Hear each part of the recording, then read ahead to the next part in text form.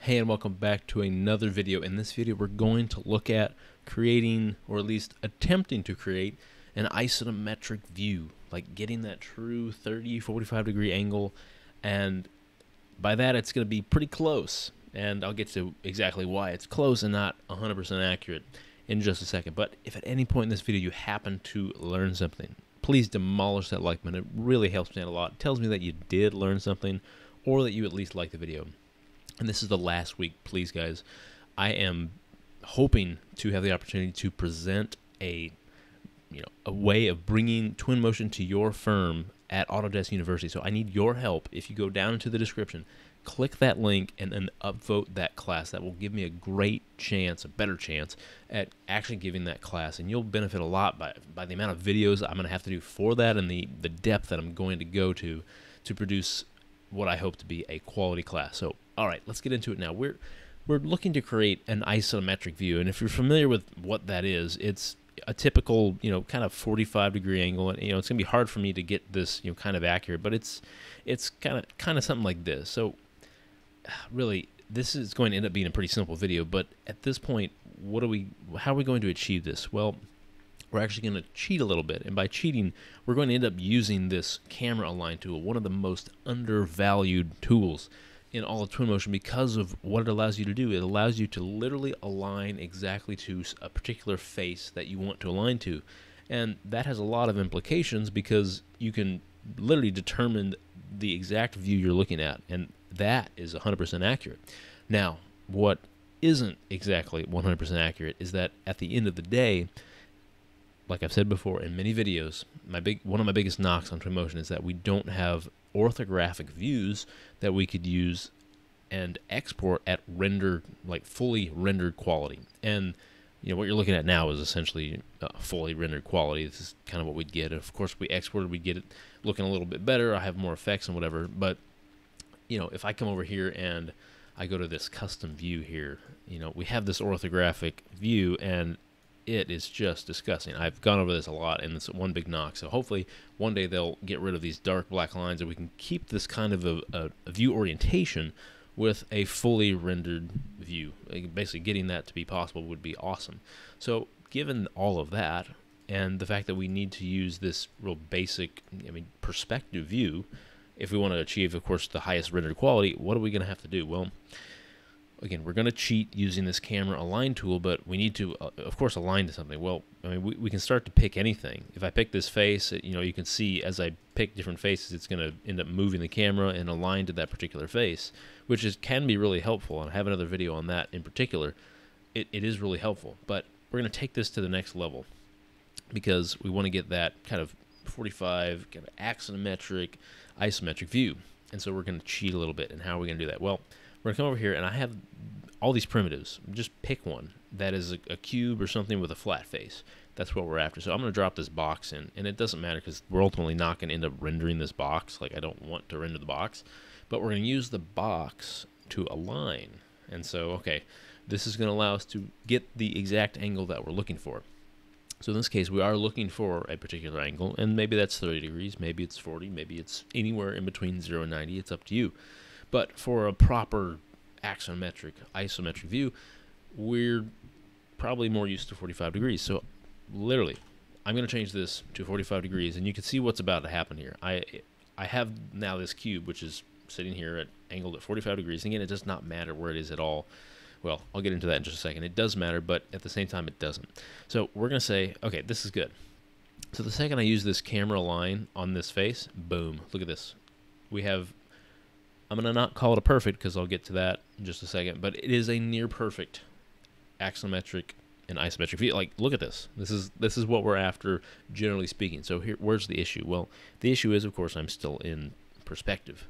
And you know that you're in perspective if I end up panning over, I can see, well, I can actually end up seeing the side of that cube. That tells you everything. If there's this kind of dimension, you're in a perspective view. Whereas if we were in an orthographic view and I align to this cube, if I were to move, I would still only see that face. It would literally just be panning the view. So that's kind of what we're stuck with. And not to say that's the end of the world, because I'm pretty close to what we're after as far as getting that proper axonometric view.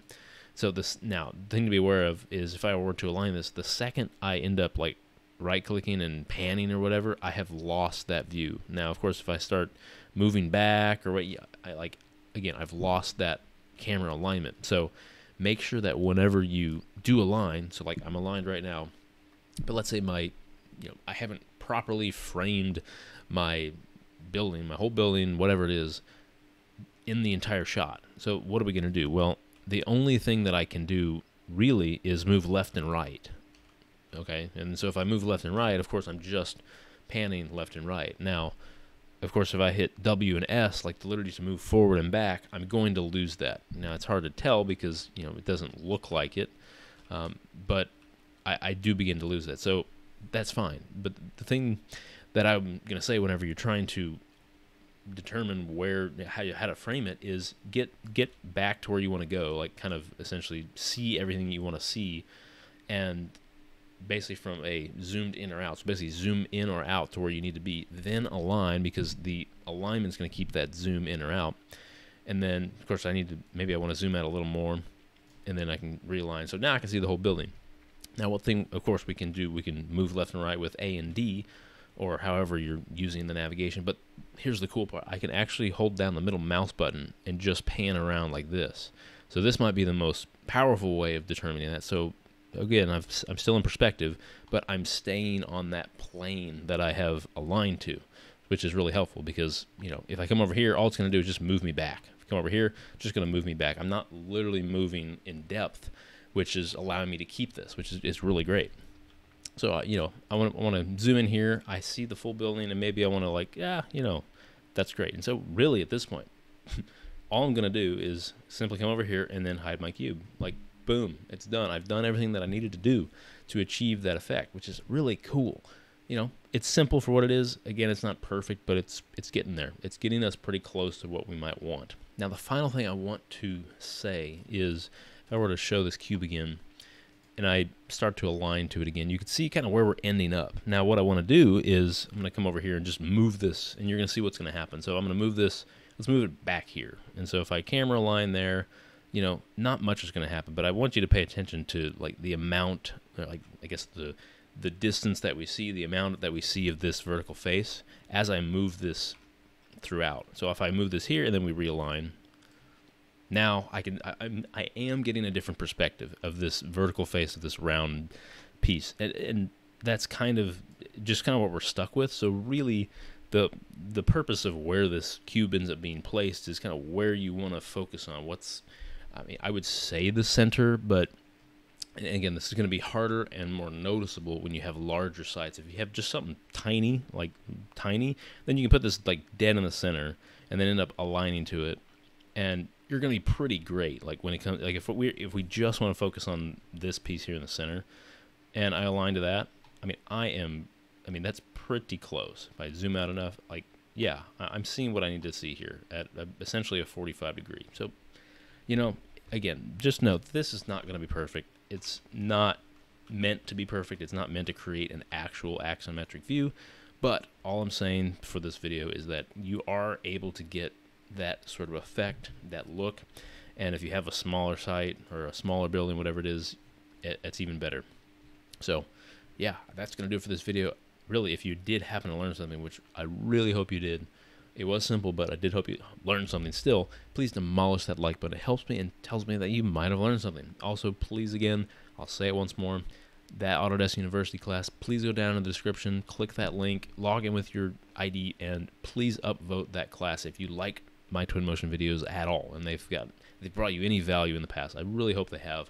So please do that for me. That would really mean a whole lot to me. It would mean so much. And I thank you all who have. Thank you for all who spend the time to watch my videos, ask questions, whatnot. I really appreciate all of that, all the viewership that I have. But again, that will do it for this video. Have a wonderful day, and I will see you in the next one.